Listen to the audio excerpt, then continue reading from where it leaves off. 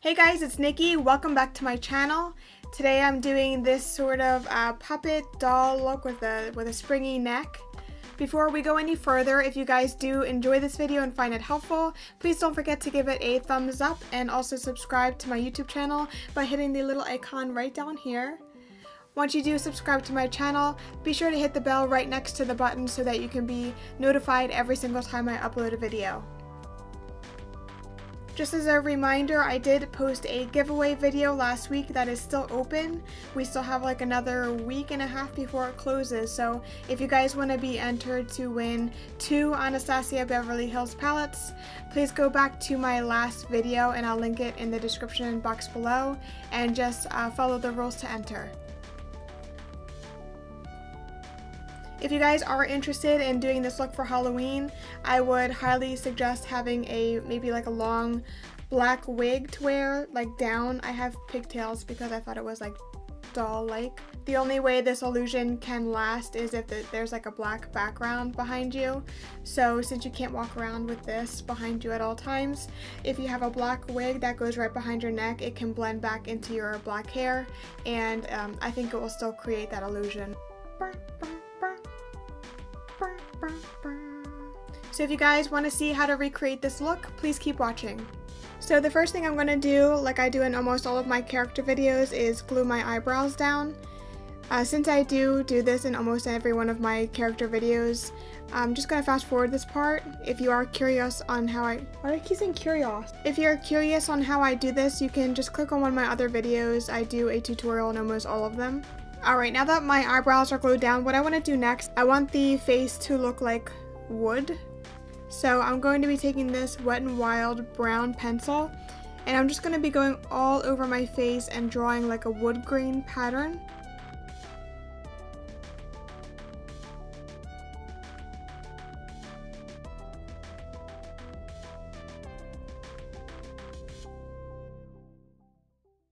So this part is kind of hard to screw up because wood can look a lot of different ways. So just really draw the pattern that you feel like you want to draw. It's really just like some lines, and a lot of the patterns of the grains, it looks like they're like kind of triangles stacked within each other.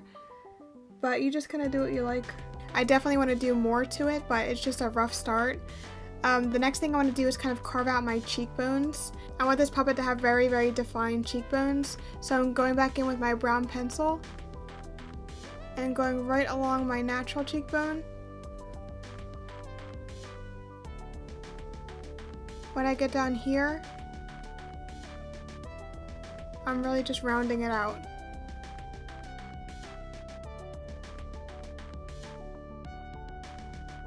Okay, I have my cheekbones carved out. The next thing I want to do is work on my nose, make it look very like rigid and stiff. So I'm taking this, it's going to be like kind of contouring, but a very severe looking contour. Just taking the pencil right down the side of my nose here.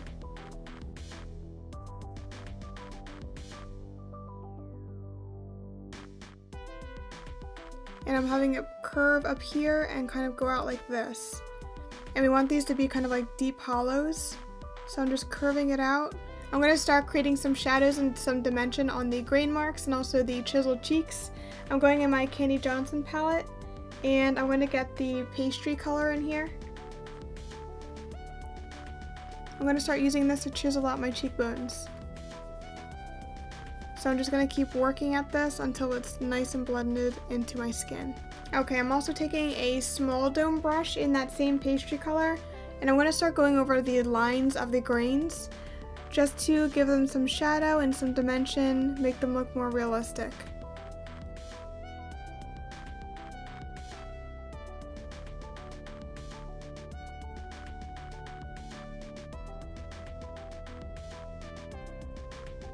So I'm going back in my Candy Johnson palette in a fluffy brush and going into that taupe berry. And I'm running this all along the side of my nose here to really cut it out and make it look sharp. Okay, so I have the shadows done on the sides of my nose. The thing with this kind of look is you just want to make all of the lines look very straight and prominent.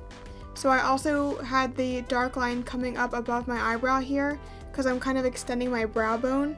So what I want to do is take that same taupe color on my fluffy brush and just blend underneath that line to make it look like it's sinking in under my eyes.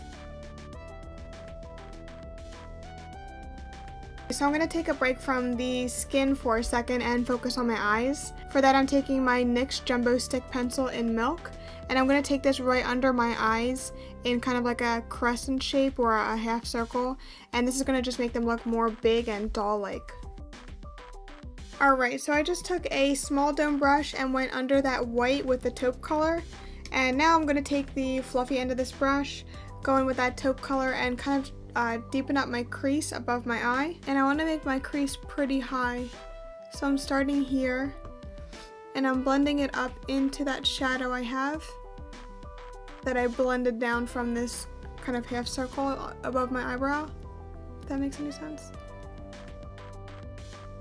So I finished shading the crease here. As you can see, I have a kind of like a harsh lines right here. I was trying to create a higher crease than my natural one. So the next thing I'm going to do is take some liquid liner. I just have some e.l.f. liquid liner here.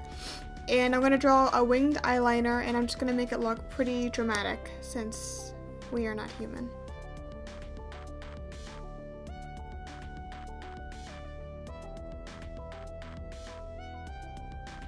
So now I'm just going to use this liquid liner to extend the wing down underneath my eye to create a new lower lid.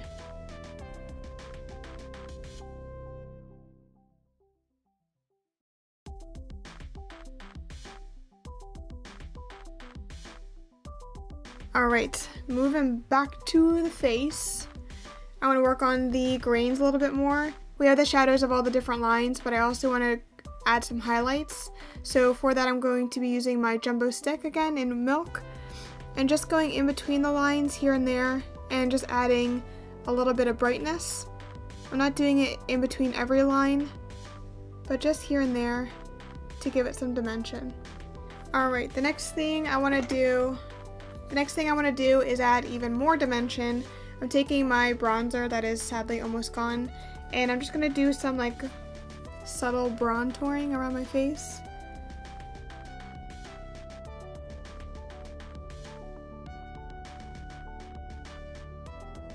So I have the shadows around my face. I just did some subtle, I don't know if it's subtle, it's probably not. I just did some contouring around my face. I'm going to add a little bit of blush on this, just like right on the apples of the cheeks. I'm also going to use my e.l.f. liner to draw some lashes on the bottom eyelid here.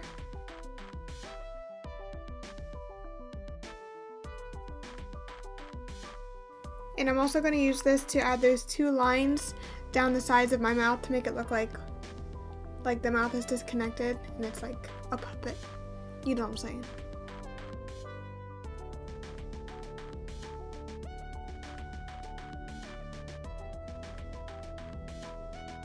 And I'm also going to use the liquid liner to draw some eyebrows. So since it's a puppet or a doll, whatever, I want the eyebrows to be like really high and expressive. So I'm going to have the eyebrow right here, just like a half circle.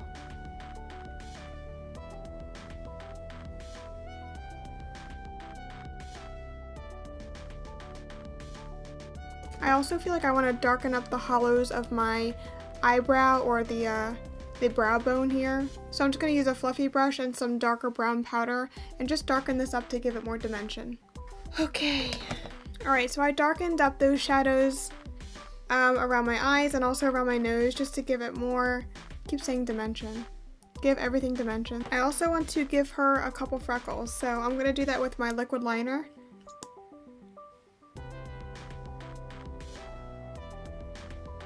Okie dokie then. Alright, the next thing I'm going to do is the lips, and I'm just going to get a basic red lipstick and outline my lips. Probably going to overdraw them just a little bit just because it is a puppet or a doll, whatever you want to call it, and I want it to look a little bit animated. Okay, I'm getting a little bit of water activated paint here. Just want to make like a little highlight on my lip. I just have some natural lashes from Ardell. They're not very natural though. Pretty sure this is mispackaged because they look like the glamour ones. But I'm just gonna pop them on really quick and I'll be right back. Okay. Okay, so the last thing I think I want to do for the face part is just add like a little crack with a little piece of my face missing. So I just have a black liner from Revlon. It's just a soft gel liner. And I'm just going to draw a little shape here on my forehead to start.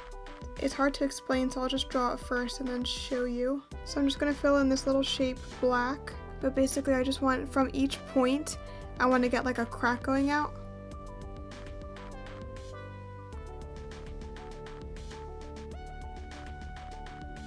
And I just want to get a liquid liner though and make those lines more defined.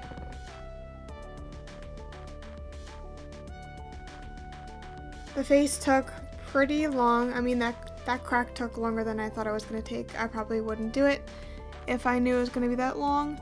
But as you can see, the shape of it kind of changed. I didn't want it to be as big as I originally drew it, so I just added some concealer and shaped it and formed it to the way that I wanted it to look. But I do think it adds some character to the face, but I don't know if it was worth the time. But anyway, the last thing I want to do is I want to make, you guys know that I love doing the neck illusions, so I want to block out my neck and make it look like my neck is just like a spring. Okay, so the first thing I want to draw is the spring, and I want it to be rather big here, so I'm going to start from my neck, or my chin I should say, come down. I'm going to start right here.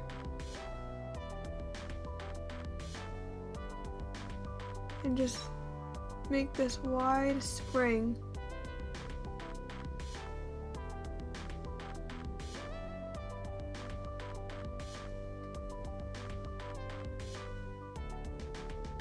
So I'm going to draw a second line to it. I have my spring here, and it kind of looks like a tube right now. I have two sides to it. So I'm going to get my white paint here. Okay, I have the basic shape of my spring. I'm going to paint the negative space of my neck black, and then I'll do some more detailing work on the actual spring.